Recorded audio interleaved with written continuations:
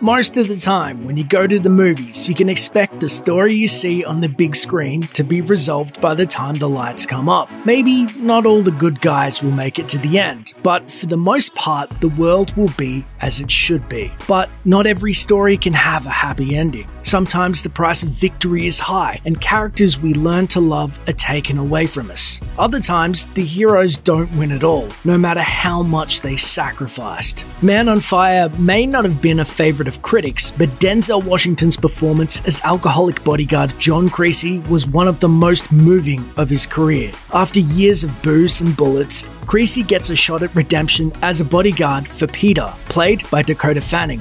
When a powerful crime syndicate captures Peter, Creasy buys pretty much every gun in Mexico and goes on a murder spree, eventually capturing the kidnapper's brother. Dying from a gunshot wound, Creasy trades himself for the safety of his charge. But before handing himself over, he reunites with Peter for just a few seconds. When he tells her goodbye, it's a moment that will make even the toughest action fan weep. Where are you going? I'm going home too.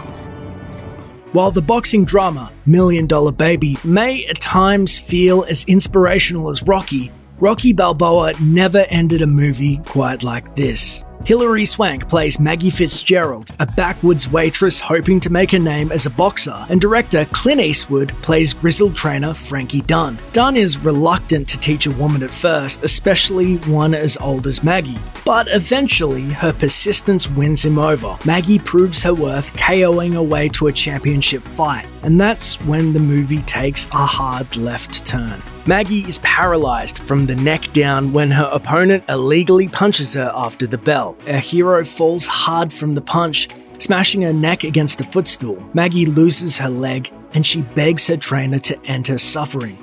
Dunn refuses at first, but agrees after Maggie tries and fails to commit suicide. Before Dunn administers the lethal injection, he tells Maggie the meaning of her Irish nickname. Kushla means my darling, my blood. Even steely-eyed Eastwood can't keep the tears back here. And you know, if even Dirty Harry is getting weepy, there's no way you're going to be able to hold it back. Niagara Falls, Frankie Angel. After the tragic death of bear enthusiast Timothy Treadwell at the jaws of a brown bear, director Werner Herzog assembled Treadwell's footage and created Grizzly Man, one of the most moving documentaries of all time. Grizzly Man follows Treadwell as he journeys into the Alaskan wilderness, interacts with animals, and shares his unique view about a man's place in nature. While Treadwell's behavior is sometimes questionable, it's hard not to admire his passion. With the help of Herzog's guiding hand, we grow attached to Treadwell as Grizzly Man heads for its inevitable tragic ending. While we go into Grizzly Man knowing Treadwell's fate, it's upsetting to finally say goodbye to such a unique soul. In the film's last moments, we watch for the last time as Treadwell wanders into the woods, accompanied by two fuzzy friends and a mournful country song that feels like it was written just for him. While Wes Anderson directs comedies, there's always a deep sense of melancholy underlying his work. That's especially true for the Grand Budapest Hotel. Set in the fictional European country of Zubrovka, the film's narrative is nestled inside multiple timelines, with the bulk of it set during the 1930s. Our hero, Zero Mustafa, played by both Tony Revolori and Ev Murray Abraham, works as a lobby boy at the Grand Budapest Hotel, under the guidance of flamboyant concierge M. Gustav, played by Ralph Fiennes. The plot involves a dead heiress, a missing painting, and a family of greedy goons, but the drama revolves around the dark shadow hanging over this dream world. In the 1930s, the hotel is an impossibly charming world of pastel colours. As the story continues, both Zubrovka and Grand Budapest are overrun by enemy forces, quasi-Nazis followed by quasi-Soviets. As the totalitarian horrors of the 20th century creep in, M. Gustav's civilized world starts to fade. Guests stop coming, and eventually the building is torn down. M. Gustav is killed during the war. Communism washes over Zubrovka, and Zero is left alone with nothing but his memories of better days. The film ends with the nostalgic author saying over the closing frame, "It was an enchanting old ruin, but I never managed to see it again." On its cold, grey surface, The Black Coat's Daughter is a movie about a girl who's demonically possessed, but under the slow-building dread and eerie music, there's a tragic story about a helpless child afraid of being alone. Played at first by Kiernan Shipka and later by Emma Roberts, Kat is a boarding school student with some serious abandonment issues. When her parents are late to pick her up for the semester break, Kat freaks out. It doesn't help matters any when she has an unsettling dream about her parents' untimely fate. Terrified her parents are dead and that she'll be all alone in the world, Kat literally makes a deal with the devil,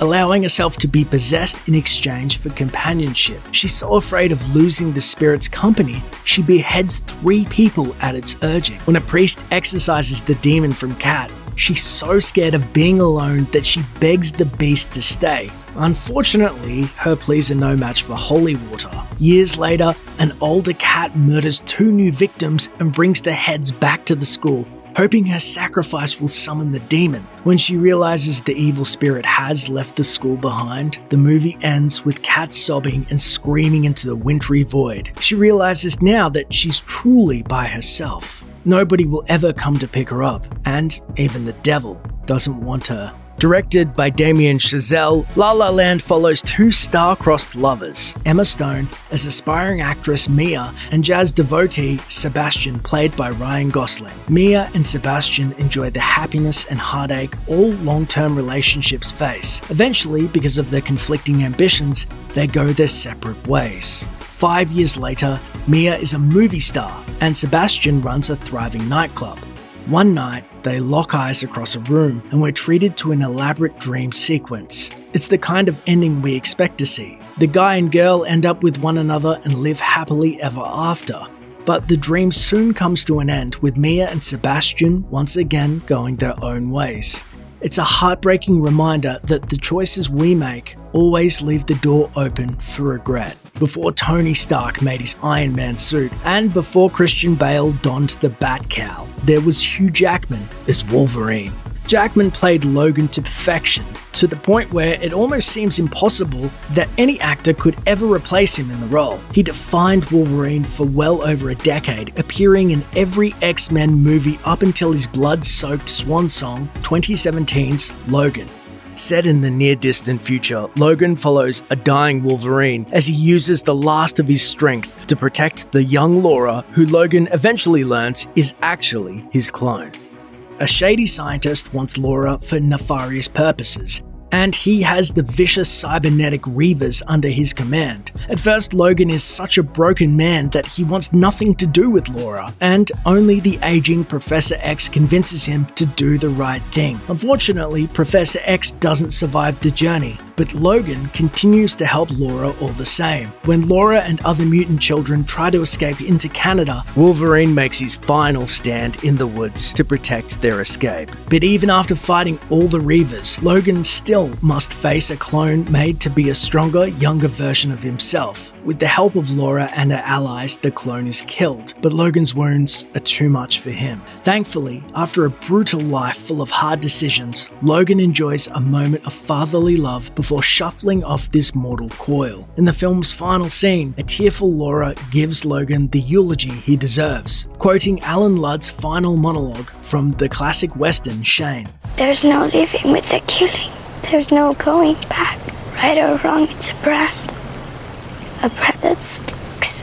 After ending her speech, Laura tips the cross on his grave over on his side, marking the Wolverine's final resting place with an X. While the past few years have given us plenty of amazing superhero movies, Logan was the first superhero movie to truly make audiences weep for such an iconic character.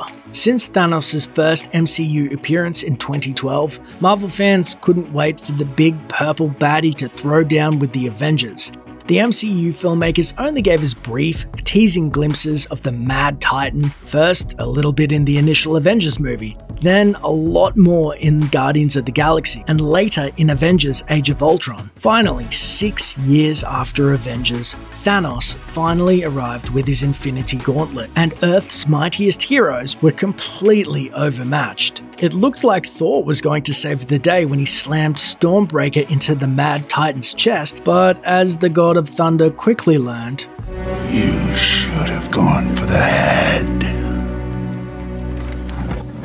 and just like that, with a snap of his fingers, Thanos wiped out half the population of the universe, including the majority of our beloved heroes, along with most of the Avengers turning to dust. Almost all the Guardians fell victim to Thanos' purge. Rocket was there to watch teenage Groot fade away and to hear his final "I am Groot." Adding to the sorrow of many fans, Guardians of the Galaxy's writer and director James Gunn would eventually reveal that Groot's last "I am Groot" translated into the word "Dad." For many fans, Peter Parker's death was the most painful to watch. Even though he just fought the toughest villain in the MCU, Peter's still just a kid afraid of fading away. Considering we know many of the characters that died at the end of Infinity War have more solo films in their respective franchises planned, it seems pretty likely Avengers 4 will undo a lot of Thanos' damage. Still, you know things are bad when Captain America, the team's most optimistic member, is unable to do anything but whisper. Oh, God. Infinity War may have the darkest ending of any major blockbuster ever. There's no moral victory, no feel-good speech. For the first time, the Avengers have truly lost, and it all ends with Thanos admiring his handiwork, smiling as the sun rises on a grateful universe.